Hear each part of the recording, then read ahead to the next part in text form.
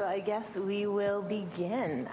Thank you so much, everyone, for coming out tonight for the presentation, Cyanobacteria and Our Blue Spaces. This is a presentation on the data collected by most of you, our local community scientists in and around Worcester here in 2022. And I'm just so thrilled that you're here tonight, either as a citizen or a community scientist or here to support our community scientists. You all have worked so hard over the course of the year and really the last 5 years to get us to this point where we've really been able to create some solid data sets, collect a lot of high quality samples and data that are getting us to a point where we're really beginning to be able to assess the risk of cyanobacteria blooms in our lakes and ponds. And it's just really cool to be here tonight and be able to share this information with you.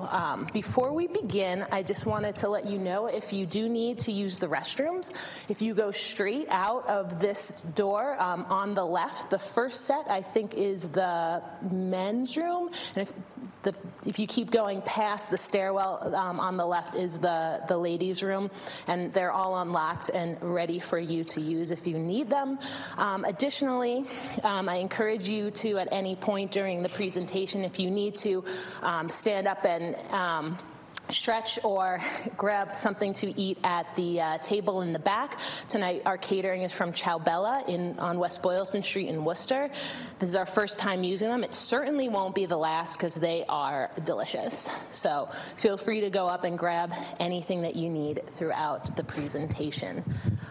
This presentation is being recorded tonight for those of us who were not able to make it, so they'll get a chance to see it later. Because of that, we're going to have some specific times throughout the presentation where we're going to open it up to questions. If you don't mind holding off until those breaks, I think I'll be able to more efficiently move through the presentation if we have them in groups like that.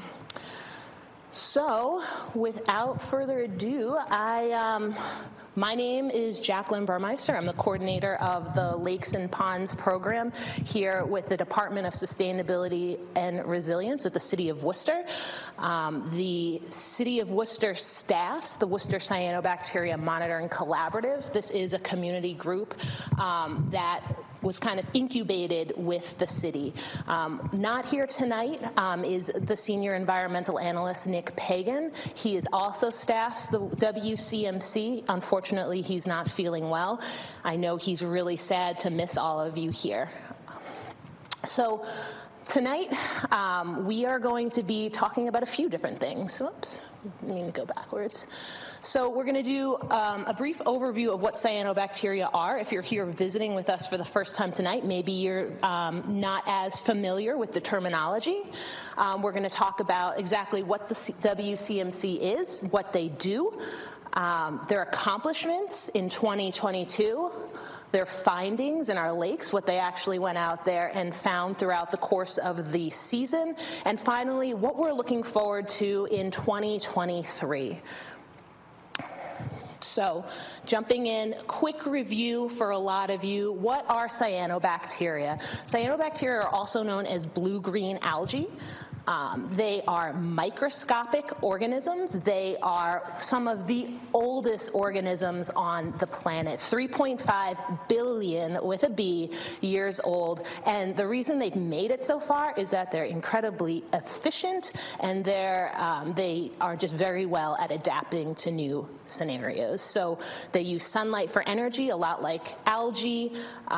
They photosynthesize. They use those pigments chlorophyll, as well as another one called phycocyanin that we'll talk a lot about, but they're found everywhere. We find them in glaciers, we find them in deserts, and yes, we find them in our lakes and ponds. Normally, it's not a problem. They're naturally occurring. They're actually an essential part of the ecosystem. However, lakes can bloom under certain circumstances. A bloom is when these cyanobacteria multiply out of control and take over a water body, either turning it pea soup green or creating these really nasty scums that a lot of you have seen from time to time on our water bodies. So unfortunately, these blooms are not just nasty to look at. They can be detrimental to the environment. They can be harmful to public health, and of course, not great for recreation. In fact, every year, the tourist industry loses millions of dollars worldwide because of cyanobacteria blooms. After cyanobacteria blooms are done being kind of gross, they all die, and as they do so, bacteria come and decompose them. In that process, they take all the oxygen out of the water, meaning that there's none left for the fish, and we can occasionally see fish kills resulting after cyanobacteria blooms. Finally, and most importantly, and one of the main reasons why a lot of you are part of the WCMC is because cyanobacteria can produce toxins that are harmful to pets and humans. So amongst the different cyanotoxins that are produced by these cyanobacteria are hepatotoxins, which affect the liver, and neurotoxins, which of course affect the brain. Some of the symptoms that can result in spending too much time with cyanobacteria when there's toxins in the water, irritation of the skin, dizziness, nausea, vomiting, not nice stuff. And in fact, we have had cases, not in Worcester, but there have been cases of deaths of animals like dogs after ingesting these scums. And so they're definitely something that we want to keep an eye out for. One of the very disturbing things about cyanobacteria at this point is how little we really understand what triggers a bloom, what triggers them to multiply at this rapid rate, and then after that, we don't even really understand what triggers the toxins to be produced.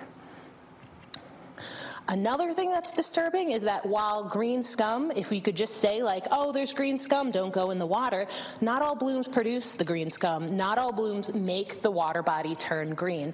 These blooms can produce toxins without any of that visual evidence. And so being able to monitor a waterway is really important for public health. Unfortunately, the current testing that is approved by the Commonwealth of Massachusetts is really problematic. Not only is it incredibly expensive to get these tests run, but it takes a long time to get the results. And to understand the results, you kind of need a little bit of scientific literacy. Because of that, the city of Worcester is really only able to manage cyanobacteria using these tests as guides at 2 of our over 20 water bodies. And so that's obviously an issue since reports of blooms are becoming more and more common across the city and across the region.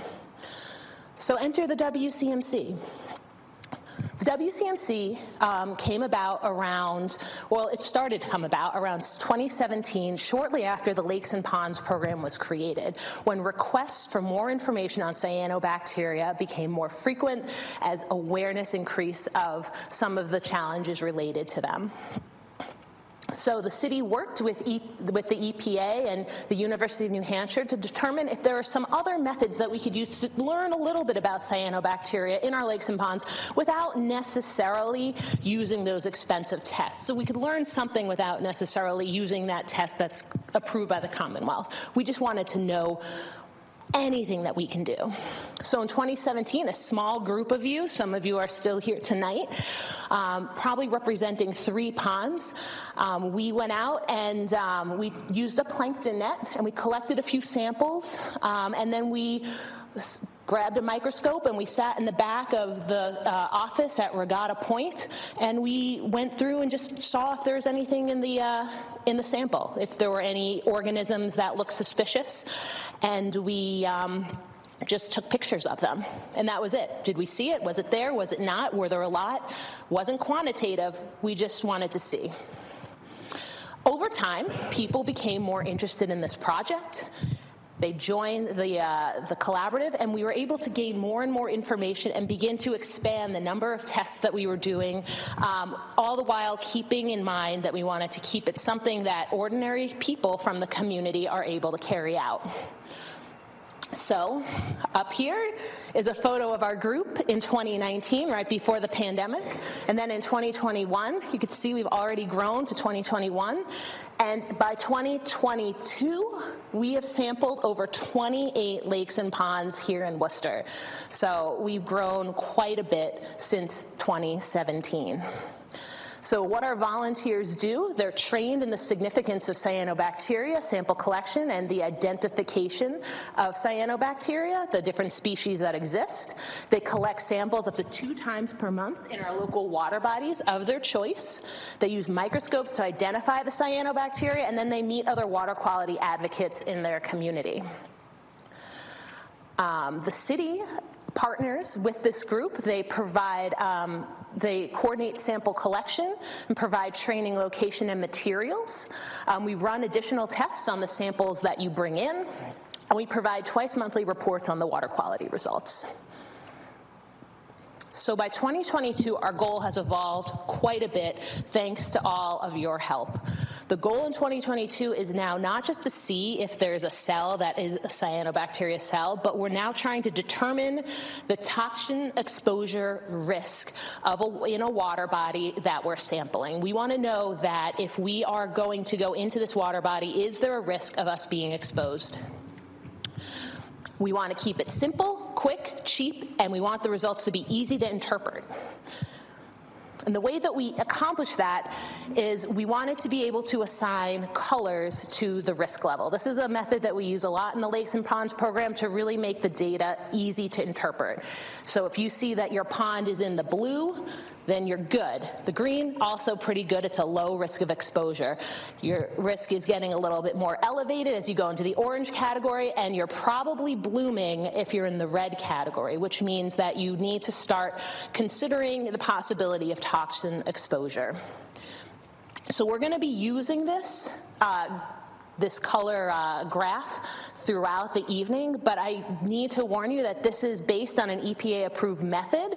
However, this is not recognized by the Commonwealth of Massachusetts. This is something that Worcester is working on internally to create using data that we've collected, not just from you guys, but from the Lakes and Ponds program, and we've been refining it year after year, and we feel like this year we've really made significant strides in being able to use this to determine the risk of toxin exposure.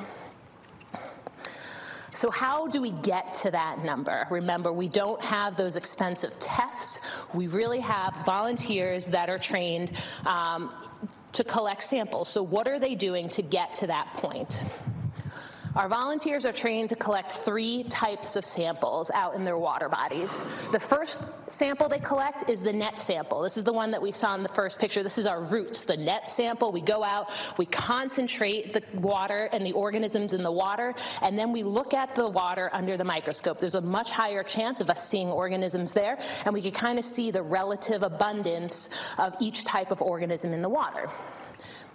So our volunteers will then take the water, put it under the microscope, look around, take photographs of what they see, take notes, and they get some really great pictures. At this point, we use this for quality control of our data, as well as to give us an immediate warning if there's something going on in the water body in that moment.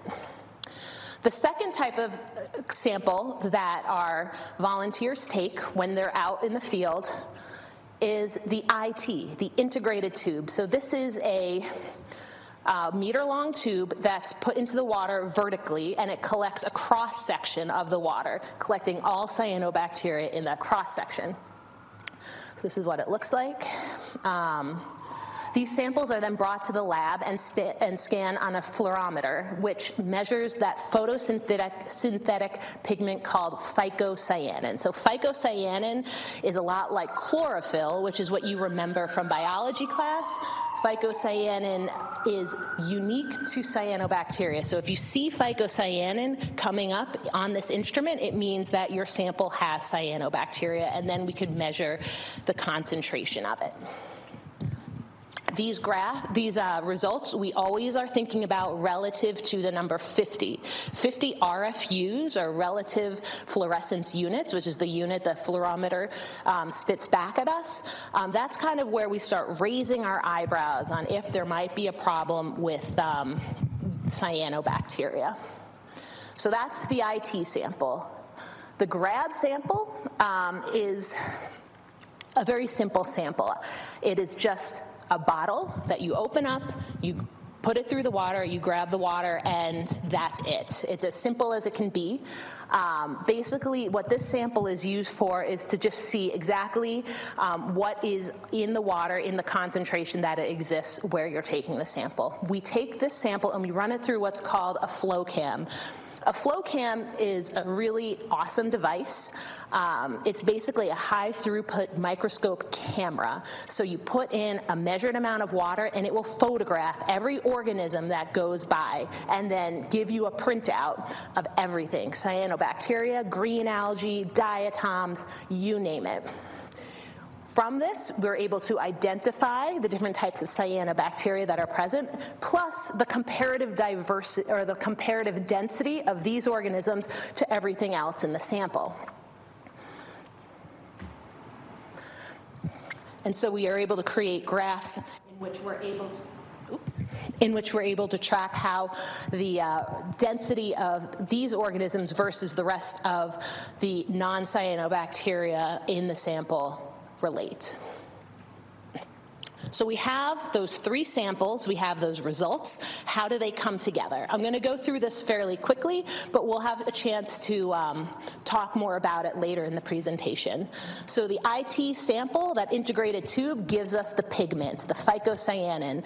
We can color code all of the results, and we could say that 50 is really high and 0 is really low. But unfortunately, it's not as simple as just using phycocyanin to determine what the risk of toxin production is, because different types of cyanobacteria, they produce different amounts of phycocyanin and different amounts of pigment. Therefore, you need to have a little bit more information than just phycocyanin or the pigment to know what the risk is. That's where the GRAB sample comes in. We're able to identify the species of cyanobacteria present. These are the 6 species that are most observed in Worcester: Oscillatoria, Aphanomenoson, Microcystis, Dolichospermum, Microcystis debris, and Warnechania. That's a mouthful, don't worry. They're the ones. We have pictures up here just to make it easier to track them. So those different species produce different levels of phycocyanin, and they produce different toxin concentrations. So the third thing that we need to determine the risk of exposure to toxins is the comparative density of cyanobacteria to those other organisms. And so this one is a little bit more complicated to wrap your head around. So these are the cyanobacteria in 2 samples. We have a lot of cyanobacteria on the left, and on the right we have a few. The relative density, however, of the sample on the left compared to all those other organisms that are not cyanobacteria is much lower than on the right, just because of the nature of the sample. We're looking at the density of the cyanobacteria relative to the other organisms. So that would be a lower comparative density and a higher comparative density. And so that all comes together to give us our toxin exposure risk. What we would do after all the volunteers bring in their samples, we would run them for the tests, and within 3 to 4 days, we would have a report that looks like this, that gives all the results from all of those tests and the estimated exposure risk for each lake and pond. We would post this on the website as well as the photographs that were taken by the volunteers. And so all of that can be found on the Worcester WCMC website. So we've come a really long way from just looking at cyanobacteria under the microscope. We have developed a methodology to determine if there is a risk of exposure to toxins in our lakes and ponds. In addition, this year we had over 50 volunteers trained to collect samples with the Worcester Cyanobacteria Monitoring Collaborative. 50 people. We sampled this year 24 water bodies, and we sampled them 12 sampling events. So folks came out double the amount of times they came out in 2021. 2021, we just went once a month. This time, we did one Saturday a month and one Monday a month, which is amazing.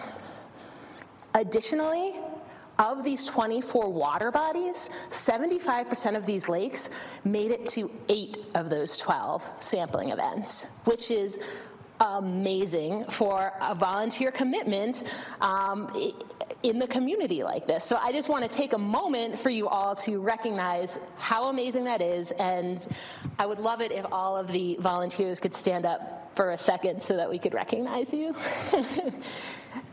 Yes, thank you so much.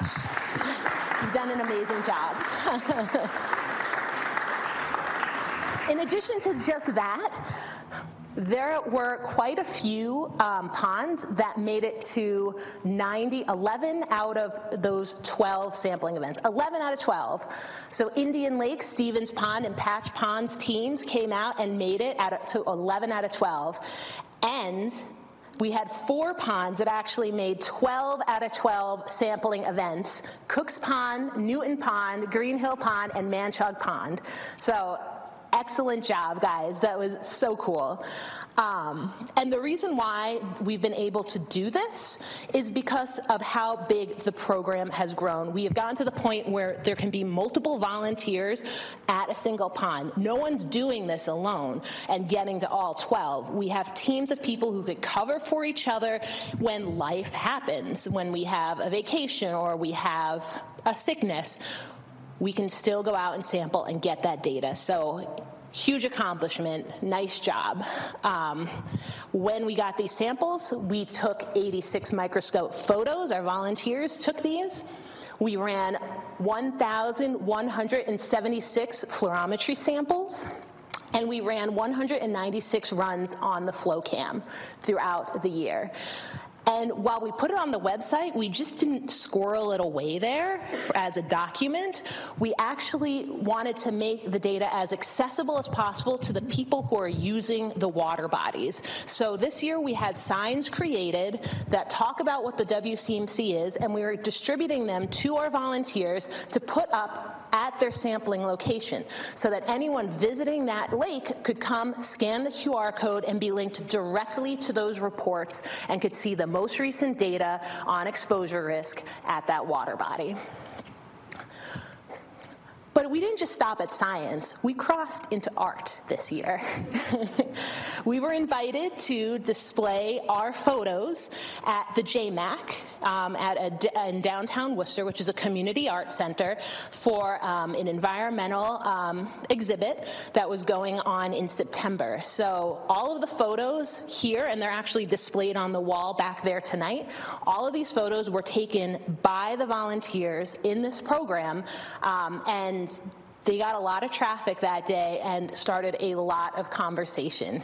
In addition to just the photos, we also have a volunteer who has been inspired by her work with the WCMC to paint microorganisms on hollowed eggs. So these cyano eggs have different organisms on them that she found under the microscope, and they also got to be displayed at this event, which was really neat, being able to hold them. And I think she described it as the fragility of the microorganisms, comparing that to the fragility of the hollowed eggs. So I thought that was really cool, and that the science is inspiring art. So the WCMC is also is a volunteer-driven organization, but we are trying really hard to create partnerships in the community. And this year, I think we did a really great job at that by partnering with a lot of students in high school and college. So in particular, we partnered with an after-school program at the Ecotarium. Those students were collecting the samples at Lower Ecotarium Pond. We had students at Bancroft School that studied Indian Lake at Shore Park. We had some WPI students that sampled Green Hill Park Pond as part of their IQP project. And we had students at QCC that used their findings of the WCMC for their final project at Lake Singletary. So a lot of great partnerships. So before I get into the results and what we have found, I wanted to take a moment to see if any of you had any questions up to this point on what the WCMC is, what we do up to this point, or in the community. No questions at all? Why doesn't the state adopt this system that EPA does? So the methods for collecting the samples, EPA helped develop, but the whole, the way that we use the data and the flow cam and other elements as part of our program is not part of what EPA does. So we've kind of taken what EPA does and run with it.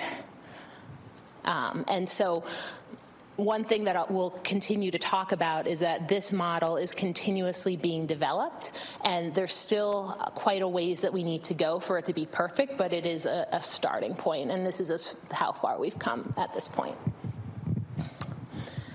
Yep. How is the program funded again? So the program is funded through the City of Worcester at this point, but it's an incredibly low-cost program besides staff time. The one major purchase that was required for a lot of the data that we have here that a lot of other community scientists don't have access to was the flow cam. So that was provided to us by the City of Worcester Water Operations Division. Any other questions?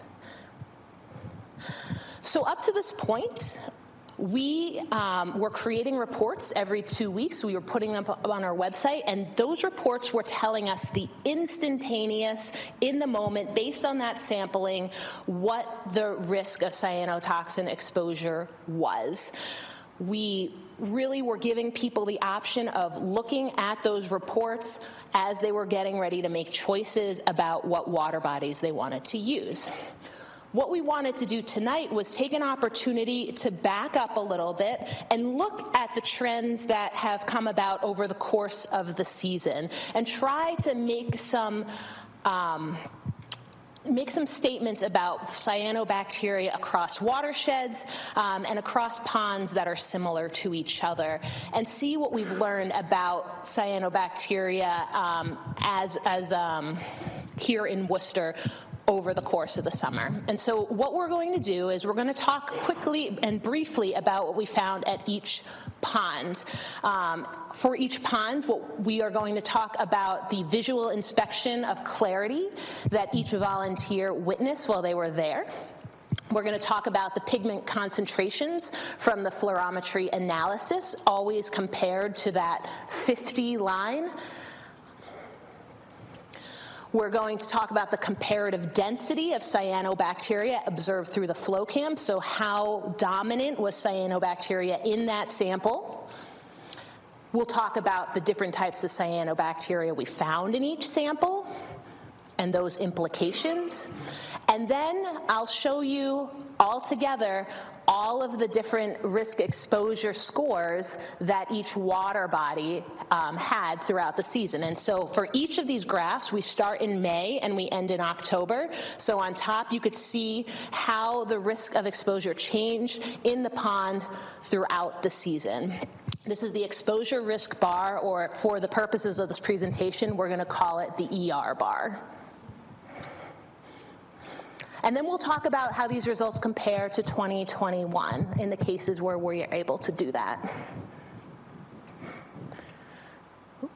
So, as I mentioned, we are volunteers, and so not all the data is 12 samples. In the places where we don't have data, we will have a gray space in the ER bar. There will be a gap in the pigment graph, or it will say NA on the comparative density chart. So those just mean that we don't have data for those days. So in 2022, we had 24 program lakes. Most of them were inside the city of Worcester. And as we start to analyze them, to make the most sense of it, it makes sense to group them either by geography or the characteristics that they share.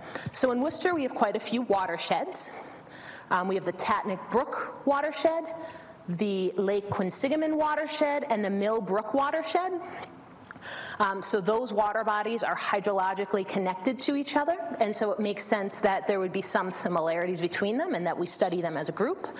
Additionally, we had a bunch of urban park ponds that were sampled, so these ponds are not necessarily connected to these larger watersheds because they're man-made, they're shallow, or they're mostly connected to the stormwater system. And finally, we had quite a few volunteers in our program come in from really far away from Worcester. We had folks come in from Sterling, Sherborne, Shrewsbury, Millbury, Sutton, and Auburn to bring their samples. And all of these areas are less urban than Worcester, and so we are going to call them rural ponds and compare them with each other. So we're going to jump right in with the Tatnick Brook watershed. The Tatnick Brook watershed has 4 ponds that were sampled by our volunteers, and the characteristics of this watershed are that Tatnick Brook flows from north to south, and there's a series of impoundments along the way that cause these water bodies to form. And it has been known to host cyanobacteria in the lower regions. So we'll talk first about Cook's Pond. So Cook's Pond is at the top of the watershed in Worcester, and the volunteers reported the water to be generally clear all season. When we look at the pigment numbers, we see that they didn't get very high. There was no pigment red at all. It wasn't even detected in May and June, and it really only got as high as 13, so nowhere near that 50 bar. When we look at the comparative density of the cyanobacteria to the other stuff in the sample, we see there's no cyanobacteria in the beginning of the season and a very low amount compared to the other organisms as you go through. And if we look at the speciation of those cyanobacteria, it's dominated by Dolichospermum and Aphanomenazon. We'll talk more about what that means later. So if we look at the ER bar for Cook's Pond, we see that in the beginning of the season, it's blue. There's few cyanobacteria, there's a low pigment score, and it goes into the green, but never beyond that. So we had a very low risk of cyanobacteria toxin exposure here at Cook's Pond. These results are really similar to what we've seen at Cook's Pond in the past, and especially in 2021. And so I want to take this time to thank our volunteers, Elsie, Dan, and Patty, who are volunteers taking these samples every single sampling session this year. So that's kind of how we're going to move through the different water bodies. So we're going to go next to Patch Reservoir, which is the next impoundment on Tatnick Brook. So after June, Patch Reservoir was reported as turbid throughout the rest of the season. We see that there is a jump in the pigment up to 353, which is way above that 50 bar, and that happens in July. We see that July, we also have a very high concentration of cyanobacteria compared to other organisms in the water, and that we have the same cyanobacteria here that we saw in Cook's Pond, just much more of them. And so we see in the ER bar that while we were okay in the beginning of the season, we were in the blue, we quickly go into the red, and then we kind of have 2 periods of blooms here in Patch Reservoir throughout the season. And this pigment level was elevated compared to 2021. So thanks to our volunteers Donna and Peg for grabbing these samples for us. The next impoundment is a very small lake called Patch Pond that is in between Patch Reservoir and Coes Reservoir. It's a lot shallower. The water was reported as turbid all season with occasional scums on it. The max pigment here was 66, so slightly above, pretty far above, above the 50 mark, but it happens much later in the season. It's at the end of October that we're seeing these numbers. So that's interesting. It's not the same time as Patch Reservoir. We see that there is a high density of cyanobacteria in the beginning of the month, and there's a lower at the end, and yet maybe they're dominating, maybe there's just more of them compared to the other organisms. So the microcystis is a cyanobacterium that we are seeing for the first time in the watershed. We didn't see that in the other two lakes. And so here in Patch Pond, we were never really in the blue. We had 1 month we were in the blue, but we saw a lot more orange and red throughout the season. And this is the first time that we're studying Patch Pond, and so this data is going to be used as a baseline for future studies. So thanks to Alyssa and Emily for taking these samples for Patch Pond. And then we had Coe's Reservoir, which is the last lake in the Tatanic Brook watershed. And Coe's Reservoir is a recreational space. It has a public beach. And this year was a really tough year for Coe's Reservoir. Scums were seen at the lake edges multiple times during the season. The pigment was above 50 in end July and early October. We had to close Coe's Reservoir 2 times this year. That's the first time it's ever happened, even once. So we saw elevated cyanobacteria density all season long. And we saw even more diversity of cyanobacteria. We had all the things that we saw in Patch Pond, but we also had Warrenichinea, so a 4th species of cyanobacteria here in Coe's Reservoir. We saw that we had 3 months where we were in the red and there was possible toxin exposure according to this model. These pigments were elevated over 2021. Like I said, this was not a great year for Coe's Reservoir. Thank you, Pat, for going out and grabbing these samples for us. We really needed someone to look after it. So the conclusion for Tatanic Brook, generally, we have higher pigment and more diverse cyanobacteria as you descend through the watershed. But the blooms aren't necessarily occurring at the same time, which is an interesting conclusion. They're not necessarily causing each other or related. If we look at the observations that we saw of different cyanobacteria species, Dolichospermum was the most abundantly seen in our samples. So we're going to head to the other side of the city now and talk about the Lake Quinsigamond watershed. There were 5 ponds in the Lake Quinsigamond watershed that were sampled, and the characteristics of this watershed that are interesting are that it includes 3 municipalities, which presents challenges for management, of course, but it didn't stop our volunteers from going out there and grabbing these samples. In general, water flows from the outside out down to Lake Quinsigamond, flows through Lake Quinsigamond to Flint Pond, and then down to the Quinsigamond River. And we have been known to see, it has been seen that there have been cyanobacteria in Lake Quinsigamond in the fall. So Newton Pond is the northernmost portion of the Lake Quinsigamond watershed in this sample, but the clarity was slightly turbid to opaque throughout the season. We saw, or our volunteers saw, some green slimes on the top of the water. However, when we looked at the pigments, they were all very low. They were non-detected for most of the season, and they went up to 13 just once in the end of September. So these green scums were probably something like a green algae, something that's not necessarily quite so harmful. We saw very low cyanobacteria, next to none most of the time. And we saw Dolichospermum and Warrenichinea, as well as Aphanomenzon when we did see them. But if you look at the ER bar, mostly green and blue for Newton Pond. So it had a really good year. This diversity reflected what we saw in 2021 as well, although that little spike happened a little bit earlier. It happened in August, but very, very good year for Newton Pond. So thanks to Linda, Bob, and Phil for heading out there and grabbing those samples. Jordan Pond is located in Shrewsbury. It also feeds into Lake Quinsigamond. The clarity rated from clear to slightly turbid. There were some green scums observed at times there. The pigments peaked at 22 RFUs. For such a small, shallow pond, you would think maybe they would be a little bit higher, but they are actually quite a bit below that 50 mark. The cyanobacteria were not really detected any time except for a little bit in August, or at the end of July. And we just saw some aphan and some oscillatoria. So it was mostly blue and green, except for that one day when we had elevated pigment and those 2 types of cyanobacteria.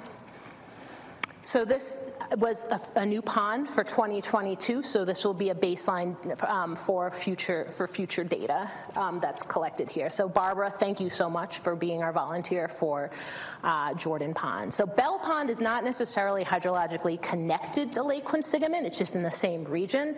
In fact, Bell Pond is fed mostly by underground springs, which is probably why it was observed to be clear almost all year long. The pigment concentrations were undetected for the entire season, so it was doing pretty well. Cyanobacteria was detected in low density at the end of September, but for the rest of the season, we didn't even see anything in the sample. And so we saw some dolichospermine and microcystis debris toward the end, but very low numbers in Bell Pond, pretty much blue for the entire season. So the results were similar to what we saw in 2021 with even lower pigment concentrations. So thanks to Kathy, who has taken on Bell Pond yet again this year. Lake Quinsigamond. So Lake Quinsigamond is a very large, deep lake. So it has very different dynamics than a lot of these shallower ponds that we've been looking at. The pigments were low for most of the beginning of the season, but then began to creep up toward that 50 mark, though we never recorded anything above 50. We did start to see some scums at the end of the season, however. We did see cyanobacteria in almost every sample that we took, with increasing abundance toward the end of the season. And it seemed like there was an increasing diversity of the cyanobacteria throughout the season as well. So while the beginning of the season, which is kind of when we're recreating in Lake Quinsigamond, again, a huge recreational space, it was in the blue and the green. So we're feeling pretty good. As you got toward the end of the season and even beyond in October, we did see and hear that Lake Quinsigamond continued to become a little bit more opaque and scummy. So this is the interesting difference from Lake Quinsigamond from 2021 is that in 2021 we started at a really high concentration in the beginning of the summer, and by the end of October it was down to 0. So a really weird switch of events for Lake Quinsigamond. Thanks to Steve and Sarah for collecting these samples. Flint Pond is what Lake Quinsigamond empties into to the south. It's a lot shallower than Lake Quinsigamond, but is very much the same water from Lake Quinsigamond. There's a higher turbidity throughout the season. There were green scums toward the end of the season.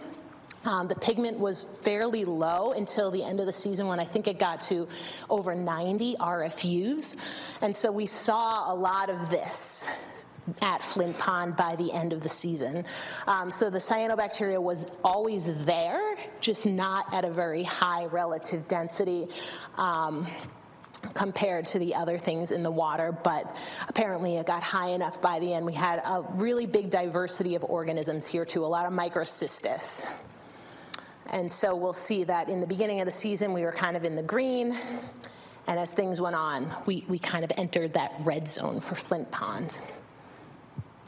And so this is kind of supporting some of the data we had from 2021 as well, that toward the end of the season, like Lake Quinsigamond, we do see more scums and perhaps some more blooms. So thanks to Peter for grabbing these samples.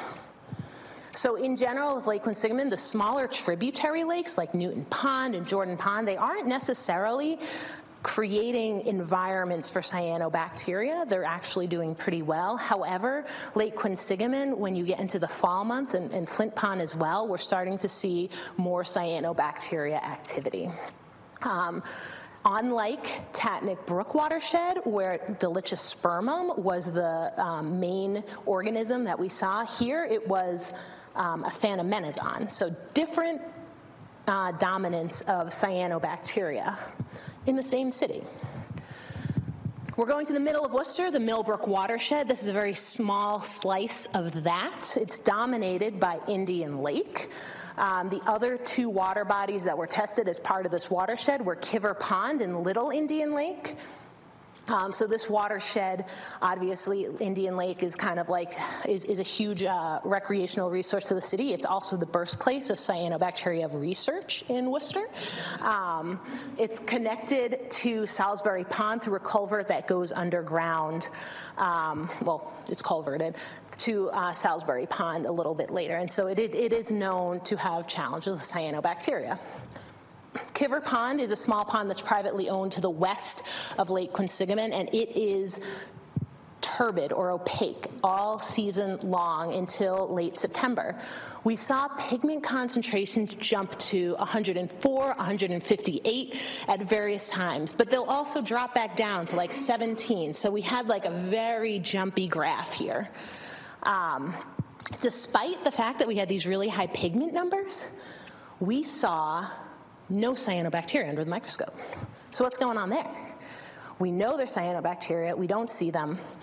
What we're starting to learn more about as a scientific community is an organism called picocyanobacteria. So if you have macroscopic things and you have microscopic things, pico means that it's like super small, and we aren't really able to even detect it on our flow cam or in our microscopes. And so it is possible. We know that picocyanobacteria is capable of producing some toxins, and so because of that, if we don't see it there, we assume it's there, and we need to give the red score. So we had a lot of high-risk sampling days at Kiver Pond. And this is very similar to the observations we had in 2021 as well. So we have a power team in this watershed of Dana, Karen, and Preston. They actually sample every lake in the watershed. They go to Indian Lake after they visit Kiver. The water here is opaque or turbid all season long. The pigments here were even higher than at Kiver Pond. They went up to, well, it was 140, 132, but they stayed high above that 50 line for most of the season. So we also saw elevated cyanobacteria density throughout the whole season, with a diverse array of organisms, including microcystis, which is a huge toxin producer. So we look at the bar for Little Indian Lake. It's even more staggering than Kiver Pond. We are in the red really early for Little Indian Lake. So we kind of all want to hold our breath when it comes to Indian Lake because it has been known to have problems in the past. So yes, thanks to Dana, Karen, and Preston again for that. So water quality is general at Indian Lake. We usually have a risk of a bloom almost every single summer. We are watching it very closely. We're treating it. We're making sure nothing happens. This year was one of the best years I've seen at Indian Lake. The water was generally reported as clear to slightly turbid all summer long. The pigments never got above, what was it, like 29? And they were usually less than 20. We did have like one day in June where we had a high abundance of cyanobacteria, but not really, not as high as you'd expect at Indian Lake given those other lakes in the watershed. And so while there were some days when we got into that orange, we never had a bloom at Indian Lake. And we were able to remain open all season, which is really great for that lake since it's such a big recreational resource. So all of this is pretty consistent with what we see there in other years. It's just not as intense. We were able to avoid those blooms. So thanks again to Dana, Karen, and Preston. There were a few days that they weren't there. They had other obligations, but we had some folks from Bancroft School step in and collect some samples during the days that they weren't able to get there. So that was great, an example of the fact that we've grown so big that we're able to double up on those ponds. So Millbrook watershed conclusions, summer blooms did occur in Kiver Pond and Little Indian Lake, but not in Indian Lake, thank goodness. And Unlike the other two watersheds, the dominant cyanobacteria here was microcystis. So that's really interesting. All three watersheds have different dominant species. So next we have a bunch of small ponds throughout Worcester that we call park ponds. So these ponds are small and shallow and often ornamental. They're man-made most of the time. They're not really part of the landscape. They're located in high recreation areas. Usually they're located in parks, which means that there's a lot of access, which means that if there is a risk there, there's a lot of people being exposed to that risk. So being able to assess that is important and making people aware. Salisbury Pond was the first one that we're going to talk about. The water here was generally reported as turbid. No scums were observed throughout the season. The pigment did jump above 52 at one point early in the season, but stayed below it for the rest of it. The cyanobacteria were only detected until July, so it was front-loaded here at Salisbury Pond. And we really just saw a little bit of decaying microcystis there. And so while we had some warnings in the beginning of the season, some red days, it stayed in the green and the orange, and ultimately got, the cold weather did it well, and it went back into the blue category for the last day that it was sampled. So this is consistent with what we've seen in 2021 as well. So thanks to Aaron and Jenyo for taking those samples at Salisbury Pond. Burncoat Pond is kind of an infamous pond with the WCMC. The water is generally turbid with scums visible at times. The pigment was over 50 in every sampling session after June. We have our record holder for pigment concentrations at Burncoat with 1,235 RFUs. So this is one of our most productive ponds in the city.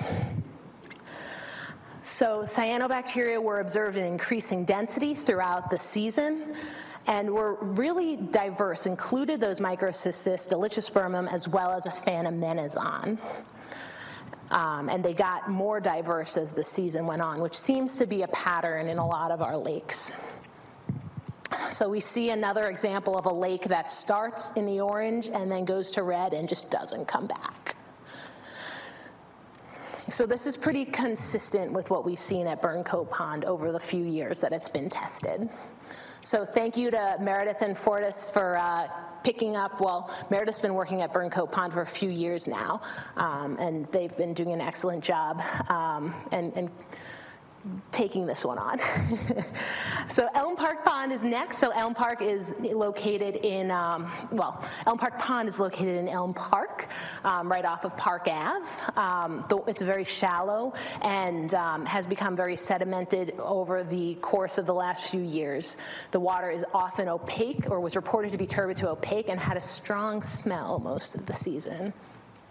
The pigment was between 150 and 900 RFUs all season long.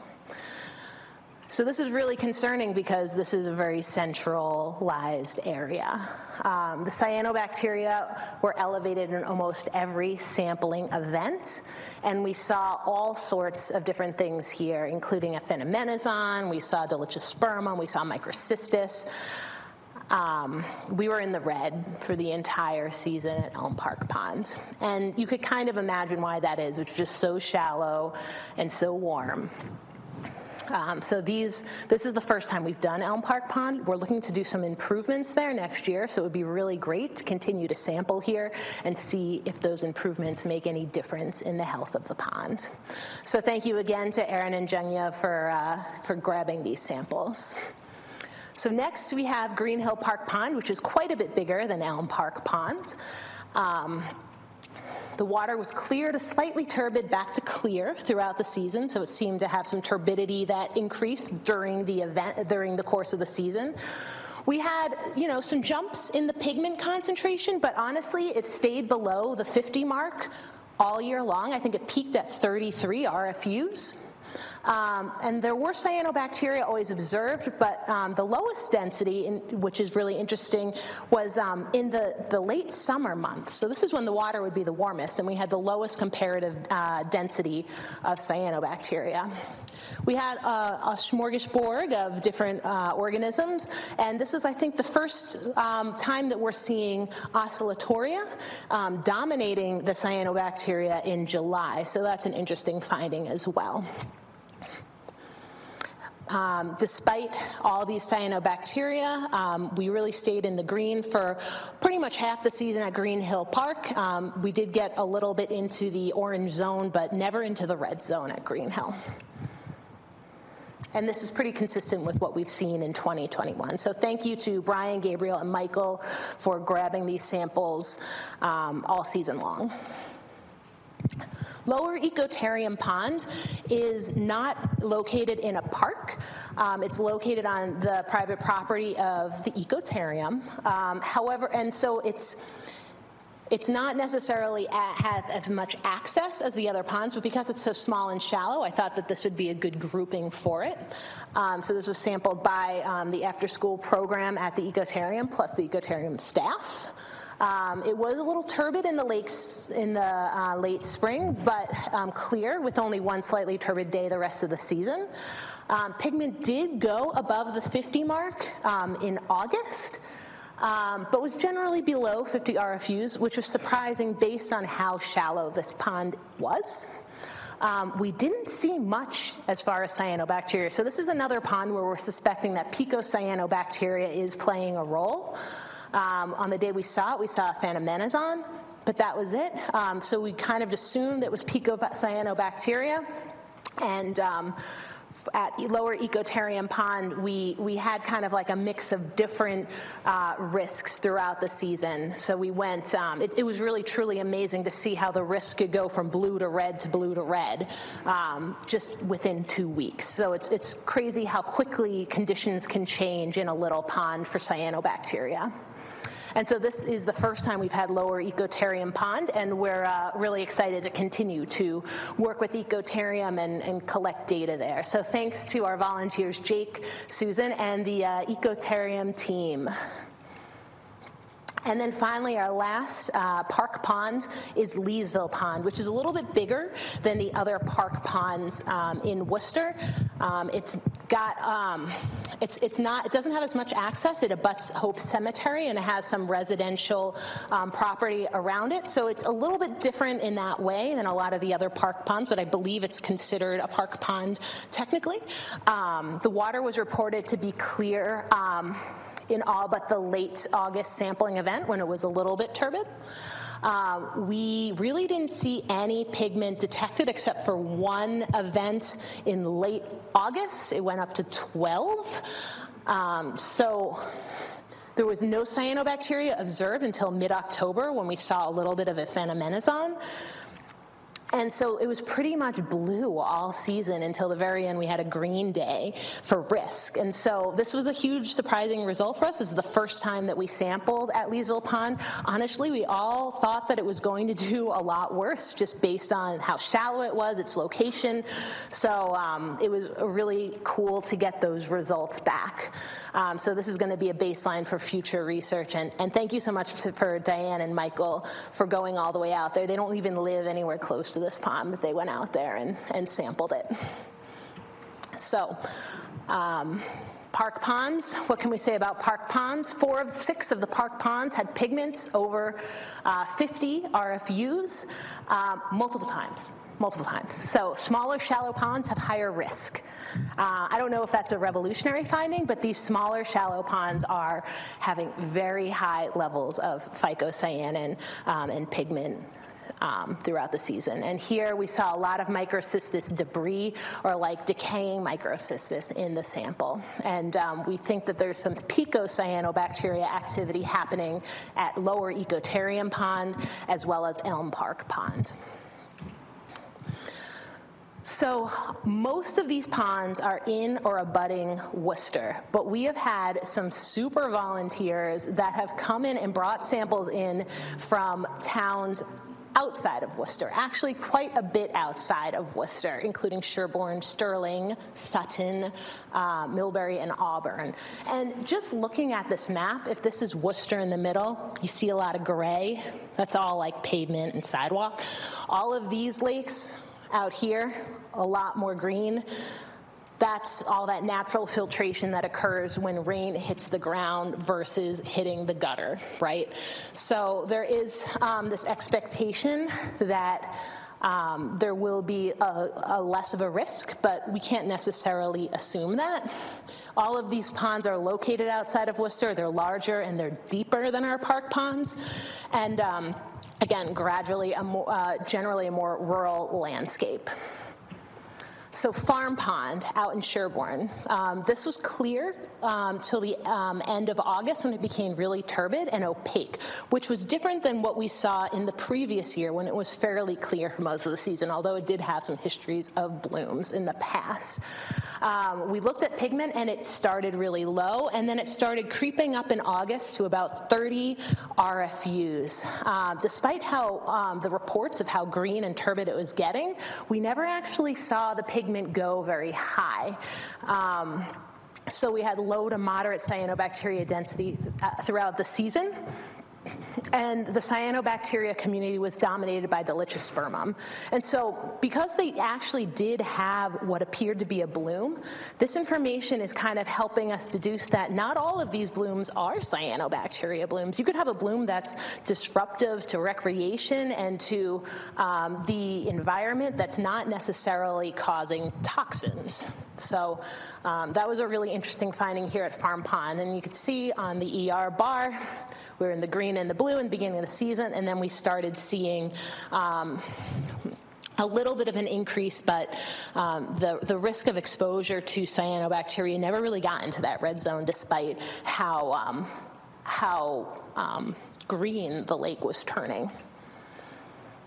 So this pigment data does align with what we saw in 2021, although the clarity suggested that a non-cyanobacteria bloom occurred this year versus in 2021. So this is a super team. I mean, they're coming from really far away.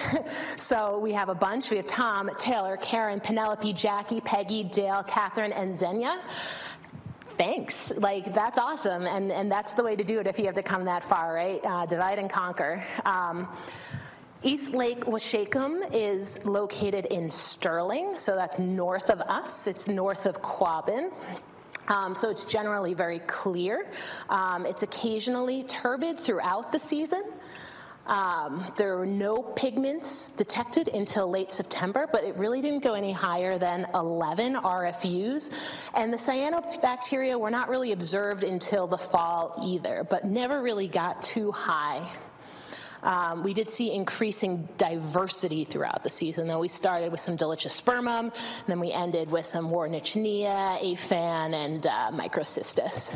But for the most part, East Lake Washacum stayed in the green and the blue all season long, and this is the first time it's in the program. So thanks so much to Sue and Serena for bringing in these samples every week, or every 2 weeks. Manchog Pond is located in Sutton. The water was reported to be clear all season long. Oops. Pigment, when it was detected, it was less than 15 RFUs. Cyanobacteria was observed in low to medium densities until October, but then it disappears in the fall. Cyanobacteria dominance shifts between Dolichospermum and Aphanomenazon. So we actually went from more diverse to less diverse over time. And we pretty much stayed solidly in the green until we got into the blue for Manchog Pond. So it got better throughout the season in terms of risk. And the taxa and the pigments that we see here are consistent with our 2021 data. So thanks to Phyllis and Rose for bringing in these samples. Stevens Pond is actually, I believe it's just east of Manchog. I think they are connected hydrologically. It's a little bit smaller. The water was clear all season except for one day when it was a little opaque. And just after that, we saw the RFUs, the pigment, jump up to 40 and then come right back down. So that was really interesting surprise, considering that all these rural ponds never really got above 50. We only saw some cyanobacteria and low densities at the end of the season, a little bit of everything there. But for the most part, Stevens Pond was solidly in the blue the beginning of the season, and in the fall there was that one day where it went up into the orange, but it stayed, but it came back down after that. So this is the first time we've had Stevens Pond, and I'd like to thank Eric for bringing in those samples and bringing it into the program. Singletary Lake, located a little bit closer to Worcester here, just over in Millbury. Water was generally reported as clear throughout the season. Pigment was generally loaded undetected. We have data for the first half of the summer, and it looks like Singletary Lake is doing really well during that time. We did see, this is one of the few lakes where we only had one taxon or species of cyanobacteria that was identified. So we were in the blue and the green in Singletary Lake. And so thank you to Haley and Danielle for picking up Singletary Lake this year. And finally, we have our last pond, Dark Brook Reservoir, which is located in Auburn. The water here was reported as being clear on all of the sampling days. The pigment was undetectable in every single sampling event all season long. We had a little bit of cyanobacteria. It didn't amount to not much. What we did see was a little bit of microcystis, a little dolichospermum, but we stayed in the blue and the green most of the season. And this is the first time we've had Dark Brook Reservoir. And so thank you, Michelle, for bringing in those samples. So in general, rural ponds, very low pigment concentration throughout the season. We only had one fairly high pigment, 40 for one day at one pond. On average, we had lower cyanobacteria concentrations in the rural ponds than the other program lakes, and dolichospermum is the most common cyanobacterium that we observed. So that was a lot. I get it. And I know that all of you are here, many of you are here because you're interested in very particular lakes and you want to really look at that data a little bit more closely. All of the monthly reports are going to be available on the City of Worcester website, and this PowerPoint will also be made available on that page. So you will be able to go back and sit with those graphs and wrap your head around them a little bit more in the future. Also, like last year, we are hoping to create hard copies of these results so that the volunteers who participate in the program can, flip through them as they're doing research in the future. So that was pretty much looking at each pond individually. And so I wanted to, before I have a few takeaways about, cyanobacteria across all lakes. It's really quick, I promise, but some really interesting results when you look at everything together. Before I do that, do we have any specific questions about what we saw up to this point? Anything that stands out or was confusing or that needs further explanation? Does anyone have any questions? Yes, Brian. Can we get some guidance in the future as to what is turbid, what is opaque, what is clear? The different members of that group, I'd call it turbid, and Mike would call it clear. Okay, so we need a little guidance. That's a really fair point. Maybe we could set up some kind of example for people to reference when they're making those observations. Yeah, especially when you have multiple volunteers, your baseline isn't necessarily the same. So yeah, we can do that. Yes? How does the data overlap with the temperature and the precipitation? Oh my goodness, yes. There is so much that we could analyze about all of this data, and we could hire a full-time person to do that. I unfortunately was not able to dig into all of that at this time. However, if you are interested in that, we can provide it to you, and I would love for you to give me a report on it.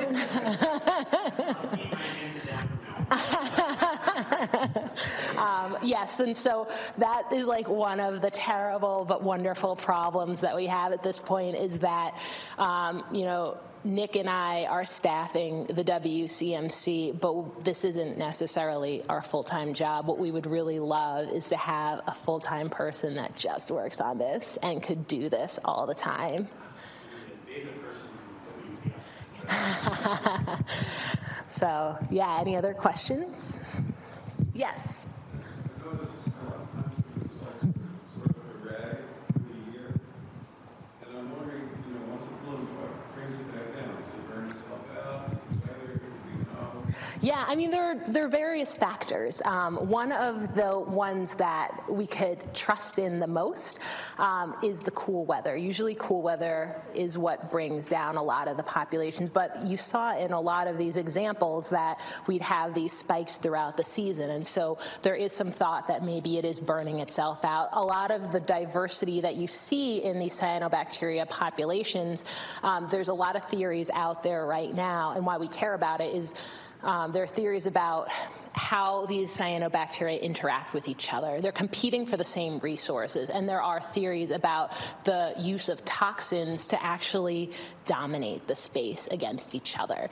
And so while we don't really understand all of it yet, we're taking this data and we're looking for patterns so that when we do understand more, when the scientists over at like WPI and at UNH understand these toxin dynamics a little bit better, we could apply that knowledge here. Yes? Is there any comparison between how the water is in the pond, those that are spring-fed versus those that are runoff collection? Yeah, so in the city of Worcester, most of our lakes and ponds are do have outfalls from the stormwater system, with the exception of Bell Pond. Bell Pond is one of the only lakes in Worcester that is completely fed by groundwater, and there's a really stark difference there. Apart from that, that's one of the reasons why the lake data, the rural pond data, is so interesting to us. I am not as familiar with the hydrology of those areas yet, but those would be the types of questions where we would compare those lakes to each other to see, what can we learn about what's going on here versus in the city where there's a lot more stormwater influence. Any other questions? Yes? How did the towns decide? I'm sure they have different criteria when to advise people not to recreate. Oh, that's a great question. So the state has some guidance that relies on those tests that are expensive and take a lot of time, right? There are toxin tests. You could directly test for certain types of toxins, but there are only guidelines for certain toxins.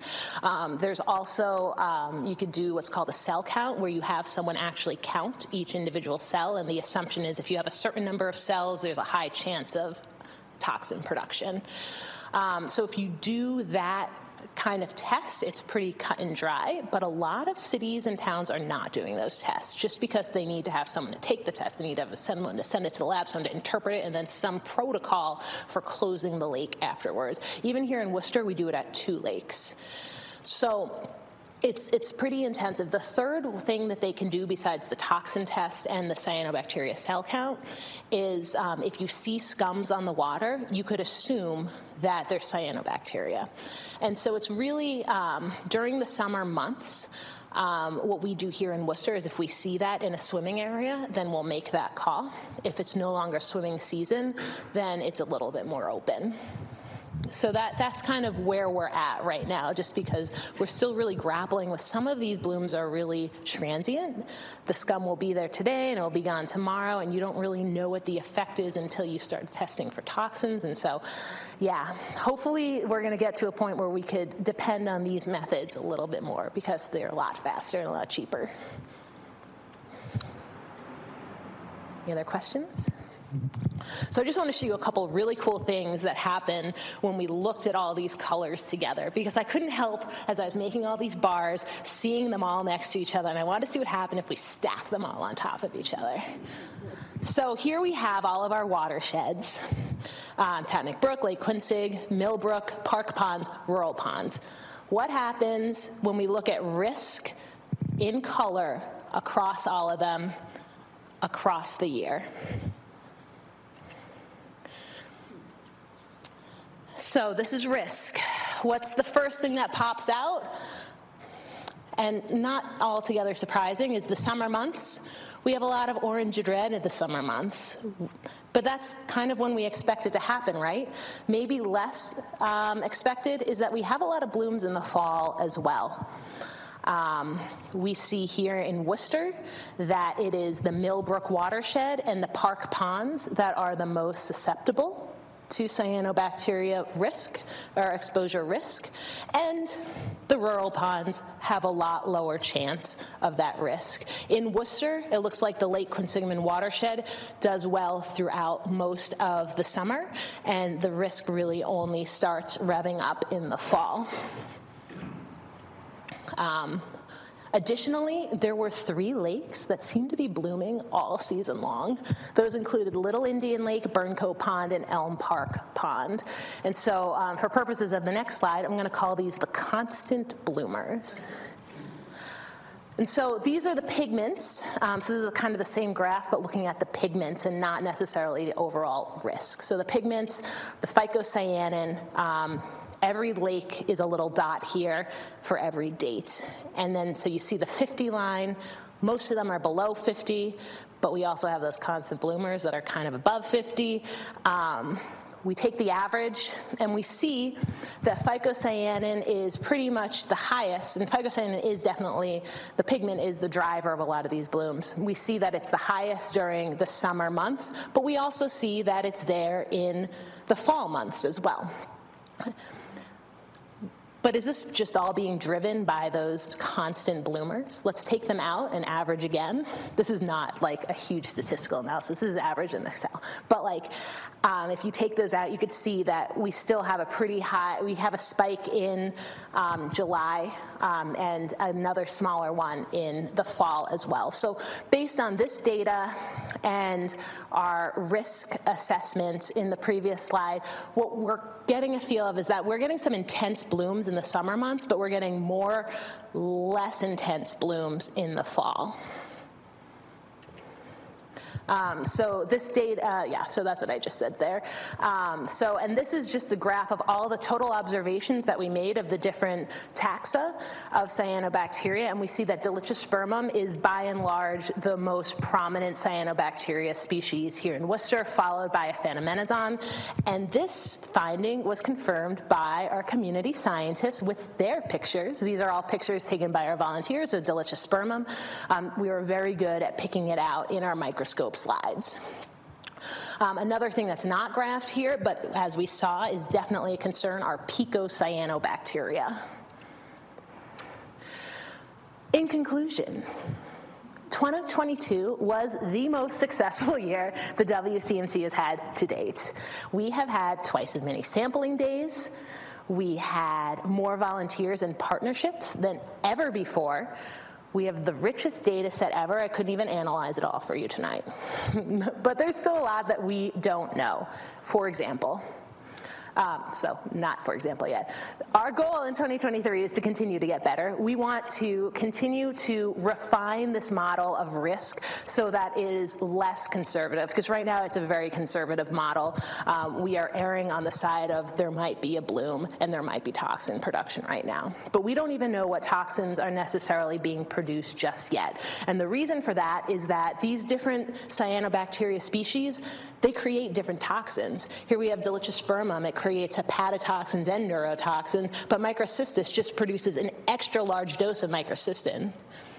So what do we make of all that when we see multiple cyanobacteria in a sample at different concentrations? We're not studying that. We're not in a place where we can study that. Thankfully, there are people who are studying that. At UNH, our partner there, Nancy Leland, she's a professor that is studying the different types of toxins that are being produced by blooms that are dominated by different cyanobacteria species. She's creating a toxin estimator based on the regressions that she's found over time. So she has a website that she's launching where you could put in your pigment level and the species that's dominant in your sample, and it will spit back at you an estimate of how much toxin is in the water. So it's pretty cool. She's hoping to have this up and running by next spring, which means that we will be able to start implementing it in the future. But because we have all this great data, we'll be able to implement it in the past. So we'll be able to see how toxin concentrations occurred in the past year versus going forward. So yeah, if you ever meet Nancy, you will learn something new, well, probably 3 times over every time you talk to her. She is amazing when it comes to cyanobacteria. Up to this point, we've really been focused as the WCMC on measuring cyanobacteria. But a lot of people want to do something about it. And so this year, for the first time, we are going to be implementing a remediation project in 2023. We're going to be implementing, again, we're looking at low-cost methods that are easy to implement by volunteers. We're going to be using barley straw. There is a theory out there, a hypothesis, that the decomposition products of barley straw, when it's immersed in water, so when it's breaking down and decomposing, when it's wet, that there's the compound hydrogen peroxide is produced, and that this low-level dose of hydrogen peroxide naturally occurring or produced by this decomposition is harmful to cyanobacteria, but not to other organisms. And so this theory was tested in a project that the City of Worcester collaborated on this past summer in Northampton. Some volunteers there selected some ponds that had been blooming over the years. They stuffed some bags full of empty water bottles to float them and put some barley straw in them, tied them to some stakes, and measured the cyanobacteria using our methodologies with the WCMC, and they found that there was nothing. They had very low levels of cyanobacteria. Of course, we didn't have data to compare it to in the past, but their visual inspections of the lake were that things had gone much better using the barley straw. We do have some pretty consistent data on cyanobacteria, and we have a pond that is very productive consistently. And so come spring, we're going to be asking for volunteers from the WCMC to come out to Northampton and help us pack some barley straw. And we are going to be installing a project in Burncoat Pond as part of our sampling and continue sampling it the way that we have over the last 2 years. So and see if there's any difference, and then see if this is something that maybe folks can use at other ponds around Worcester. So this is a pretty exciting project. We are hoping to continue to do outreach to schools.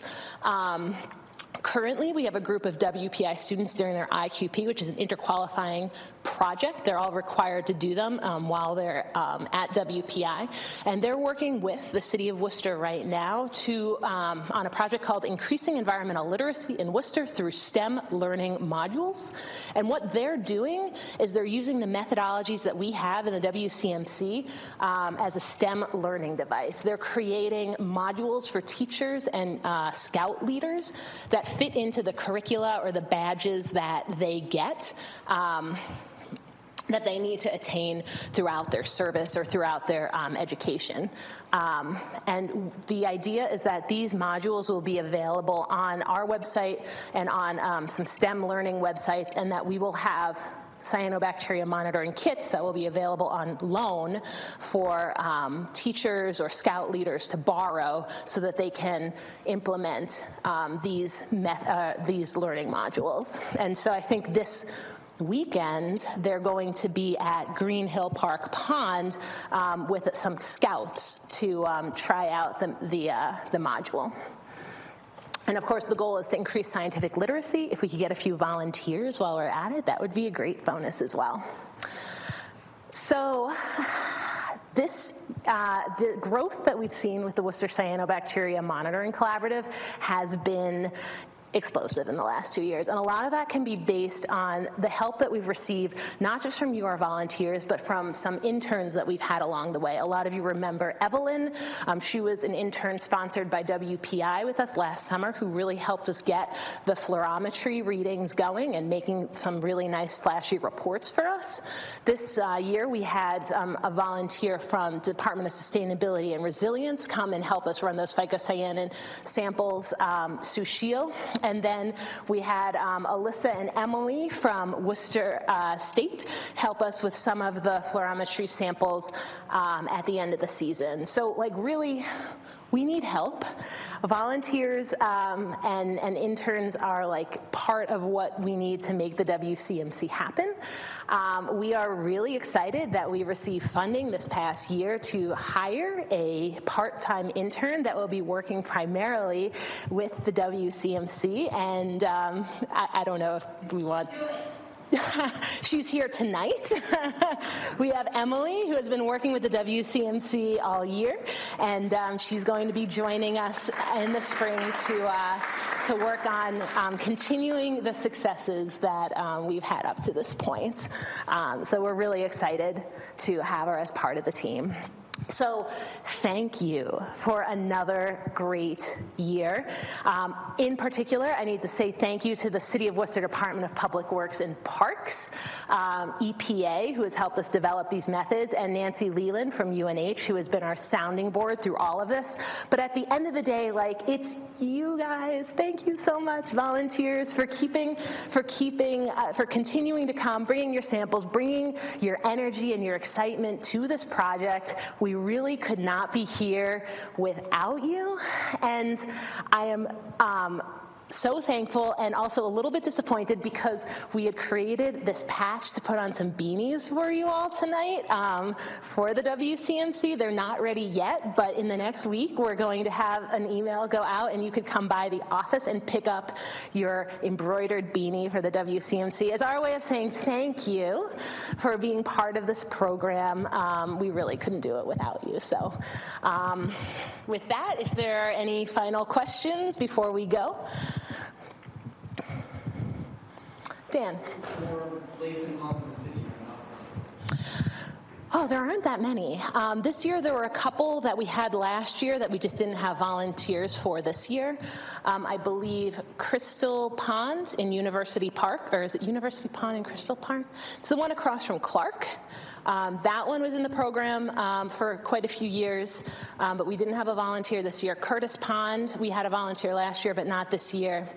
And I believe there was one more, but it's pretty much all of them, which is amazing. Yeah. So I don't know, unless people want to like drive from Boston, like I don't know what we're gonna do. There's it's really amazing that we've been able to get to all of them. Any other questions? Are there other programs like this one that run in like New England that you could perhaps coordinate with to expand some of the knowledge and information? So there is another community science cyanobacteria program on the Cape. They use, they're called the APCC. It's an offshoot of a larger nonprofit called the Association to Preserve Cape Cod. And they have a series of volunteers that collect in the different municipalities up the Cape. They work very closely with Nancy Leland, the woman that I referenced a few times tonight. And so they have a very particular methodology that they use with some very diehard volunteers that go back over and over, and they're going out in the middle of the week, and it's a much more regimented program. But that is like the closest thing, and we already do work very closely with them as far as sharing methodologies and working with Nancy to refine the model. Yep. Are there ones that do not like that? Crystal Pond, which is very close to Clark University. Excellent. Alyssa? Would it, you know how there are some sites that, particularly Flint Pond is the one I can think of off the top of my head, would it make sense to go another sampling date in early November next year? Like just to kind of get the tail end of that? Or? That's a great question. Given that we're seeing, it's a crazy thing, but there was a time, mid-October, when Coes was blooming and we saw this increased activity at Lake Quinsigamond and Flint Pond that we thought, wow, maybe we should continue to be sampling. And so that might be a possibility in the future for select ponds and those volunteers that are interested in continuing. So that's a great idea. And then, did you also notice a connection with the sewer overflow in Lake Michigan? Oh. Been there all summer. Oh yeah, so that's a great question. So Lake Quinsigamond has had some challenges this summer, all originating in the same area. So there was an unfortunate accident that happened in the beginning of February in which the Lake Ave sewer pumping station released a large amount of raw sewage into the lake. And so there was a lot of concern about what that was going to do to the lake. It was very hard to measure those impacts because they were confounded by the fact that there was a large construction site up on off Belmont Street that consistently was discharging large amounts of sediments through the stormwater system to the very same area in the lake. What I can say is that area is having some challenges right now, and so we're going to be giving it a lot of special attention. We actually have a cyanobacteria monitoring device located in that general area where both of those events happened, just to see if we could track it a little bit better. But yes, that's the kind of stuff that you would expect to affect cyanobacteria, because all those sediments, they all contain the nutrients that all of the cyanobacteria really love to eat. Other questions? Yep. The WPI project, so they're working on a model for teachers. Mm-hmm. Does that mean within a few years we could see like Worcester School kids participating in this? Because that would seem like a great idea.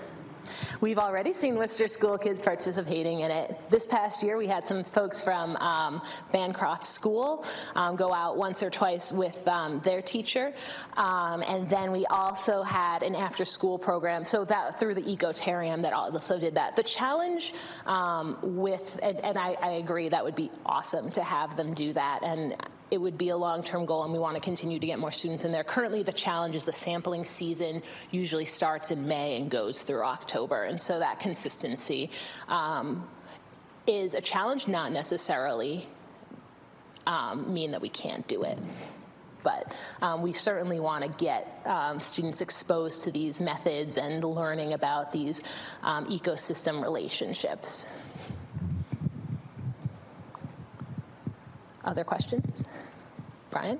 So we have large numbers of ducks and geese in Worcester ponds, meaning we have high fecal counts. Does that contribute to cyanobacteria growth? So, goose droppings, in addition to containing bacteria, also contain a lot of phosphorus. And so it is possible that if you have a large amount of droppings on a beach or something, and then there's a rain event, it could bring the phosphorus from those droppings into the water. We had this really interesting, I think it's actually here, is it on Bell Pond? There was a particularly geesey, rainy day. That Bell Pond, you remember, is the one that like never blooms. We had this very quick bloom that happened right here on the warm water on the shore right after a rain event, just most likely from the goose droppings. It went away in a day and we haven't had it again, but it was like a very unique situation that we're attributing to that. So, yes. Other questions? I've heard from, before I think from Cambridge, and they were talking about blooms there. Their thought was that they see all blooms initially because of droughts. Yeah, and it absolutely, and we saw that some ponds, the ponds reacted differently to the drought. Even though a lot of the lakes in Worcester are you would expect them to be driven by two things: stormwater inputs and temperature. So it was a really hot summer. In addition to being the driest summer, it was one of the hottest summers we've had in a long time. And so we saw that play out in different ways. At Indian Lake, the lack of stormwater coming in meant that we just didn't have the nutrient concentrations that we usually see coming in through Ararat Brook. So we just didn't need to do the treatments that we usually do there. At Coes Reservoir, we had 2 blooms. We never have blooms there. We're digging into the data that we've collected there on nutrients and other factors. And so we're hoping to have a better answer for that. But it was really interesting how these 2 lakes that we do watch really closely reacted so differently to the dry, hot conditions. And we saw that play out in other lakes as well. Again, it would be great to have a chance to dig a little bit even deeper. And so if you have students or know students who are interested in playing with that data, that would be great. Yeah. Any other questions? Well, thank you all so much for coming out tonight, so much for your participation. I will be contacting you shortly about your beanies. If you are a guest here tonight and you're interested in learning more, getting on our mailing list, please leave your name at on the sign-in sheet, and I'll be sending out an email with more information following the event. Take some sandwiches to go. Oh, and I was requested by the planning division. We have a Worcester master plan for the Worcester residents. They're asking for input from all interested parties, you as environmental advocates. They want to hear what you think about the direction that Worcester is going. So if you want to fill out that survey, there's a QR code there as well. So thank you again, and have a great night.